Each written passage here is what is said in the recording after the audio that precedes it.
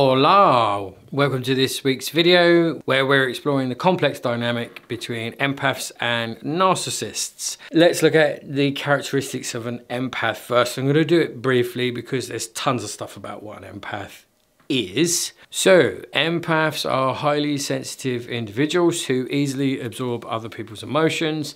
They're often compassionate, well not often, they are compassionate, nurturing, and very often put other people's needs before their own.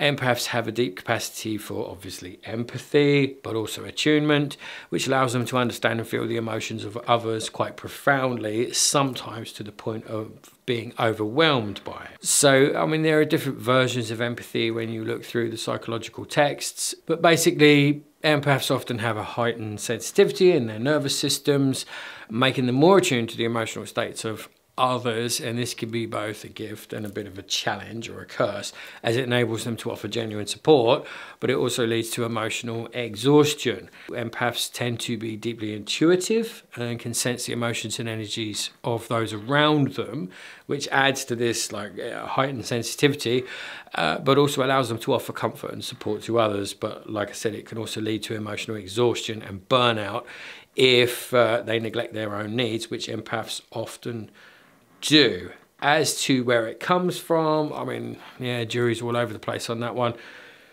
Does it come from a traumatized childhood? Is it people-pleasing stuff? Does it come from being highly anxious and therefore becoming attuned to the environment? And then somehow, as an adult, when you're safer, you have this attunement into other people's feelings because you had to pick up on the signals that were being given, the danger signals that were being given in early childhood. I think there's a lot of weight in that. Does it take anything away from someone who is highly empathic and easily able to attune and quite intuitive towards other people's feelings?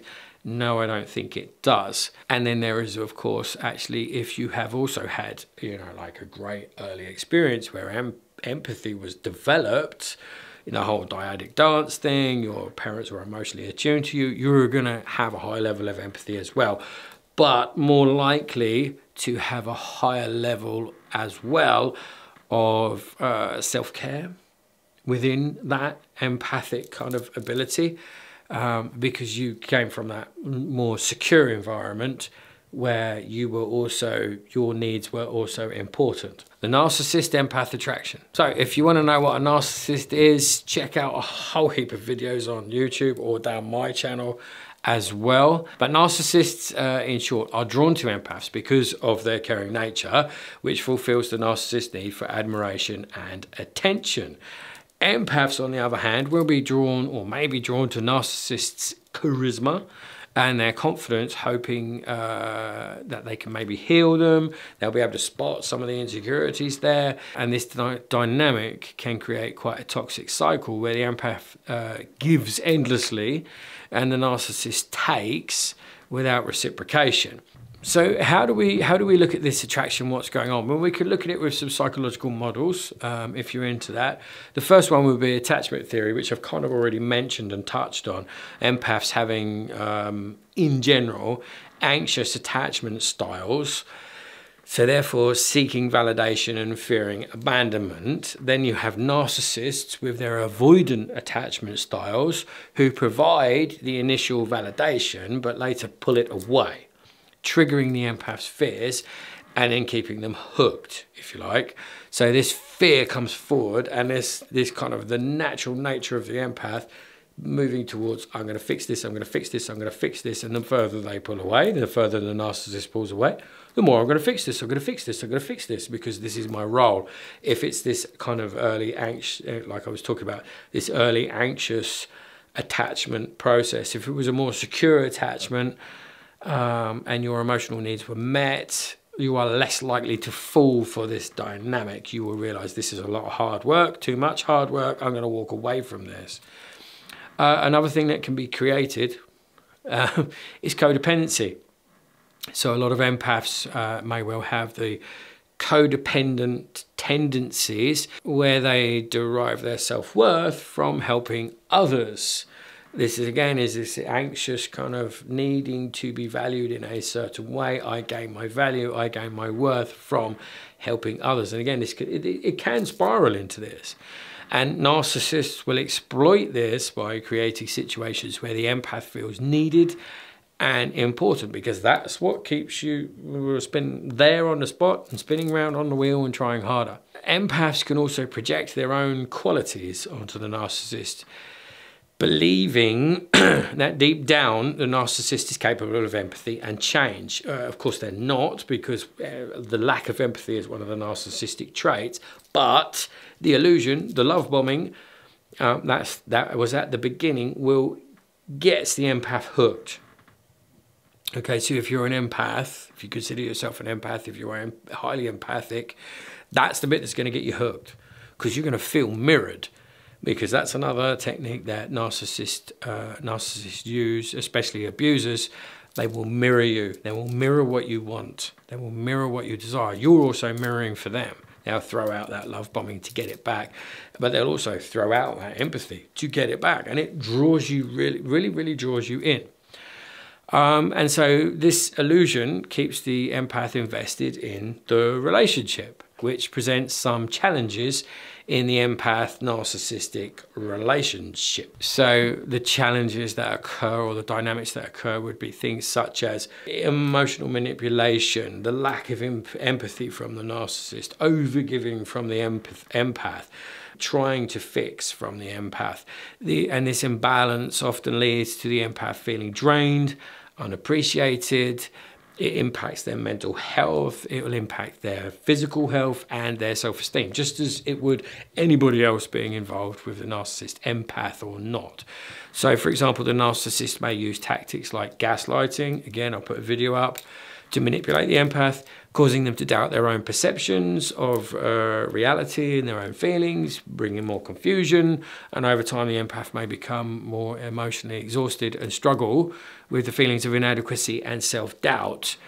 And empaths in these relationships will often experience significant stress and anxiety, just as actually many people in these relationships will, as they constantly try to meet the narcissist's demands and needs whilst neglecting their own needs.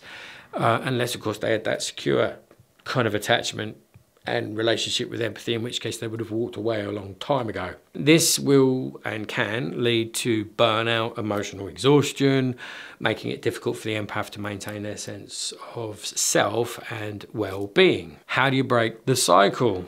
Well, empaths can protect themselves by setting clear boundaries for themselves and for other people. Or the boundaries in effect create a boundary for other people. Practice self-care. Practice seeking support from trusted friends or therapists. It's really crucial for empaths to prioritize their well-being and recognize that they cannot fix a narcissist. You cannot fix a narcissist. It's impossible. You would have to go back to their childhood and change their childhood and change how they perceived and processed and managed and worked through and coped with that childhood. You can't do that. It's too far gone. So here are some strategies for breaking the cycle, which include setting, like I said, the setting of boundaries, clearly communicate your limits, not just with them, but with yourself, and enforce them consistently. For instance, if you choose to, one of your boundaries is not to tolerate disrespectful behavior or name calling or something, and you insist on this kind of mutual respect, you have to hold that boundary, you have to keep it there. I mean, it would be easier to walk away, and it's often the best thing to do with a narcissist, but with anybody, if you're an empath, you can be drained by other people. So it's like allowing yourself, here's the boundary of what I expect to be treated like and how I will also in turn treat people. And along with that, not just with narcissists, but empaths need to be careful about self-care. Engage in activities that nurture your well-being, switch it off, don't try and help everybody. Use meditation, use exercise, use hobbies, make time for yourself, decide what you would like to do with this time, and prioritize your emotional health, because you are no good to anybody if you are burnt out. Okay, you can't help anybody then. And you move, I think, from being an empath to just being a complete people pleaser, which is not an empath. Maybe that was a slightly controversial statement, but I think it's true. If you have empathy for yourself as well. So like I said, yeah, sport, exercise, meditation, yoga, journaling, art, all of these things you like doing, whatever they may be, make sure you make time for them. Make sure you have that downtime, that self-care time.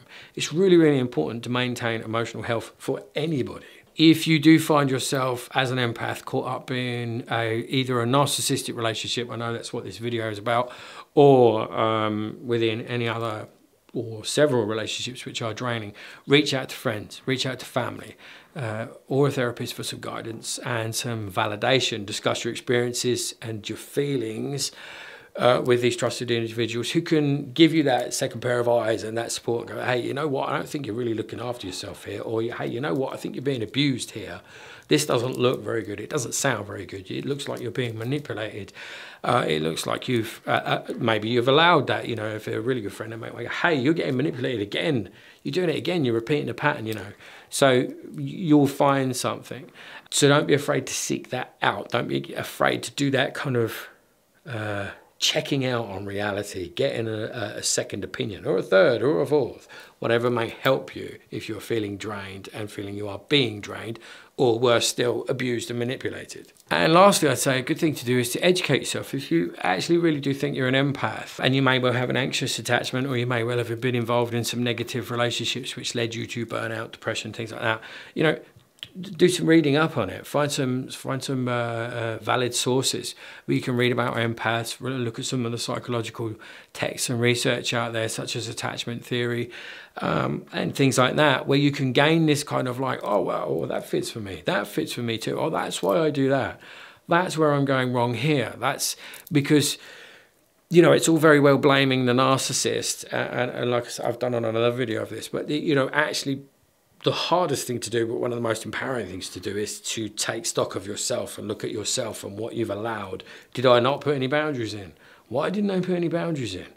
Okay, move forward from that. What are the boundaries I'd like to put in? What have I learned from this experience? What am I learning about myself? I'm learning I give too much of myself too quick, too soon, too helpful, too much this, too much to everybody. You know, I'm like butter spread too thin over toast, you know, and I can't even manage my own life. So educate yourself, gain some awareness around yourself to be able to understand where you're kind of like more vulnerable, if you like, to being manipulated.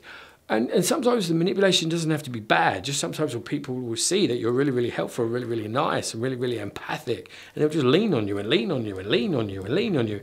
And before you know it, you're like, whoa, I'm just drained from it. So, you know, gain some self-protection, gain some education, practice the self-care for sure. And yeah, just monitor your own emotional well-being and your own psychological health. As always, I hope that helps. And until I see you again, please take very good care of yourselves. Adios.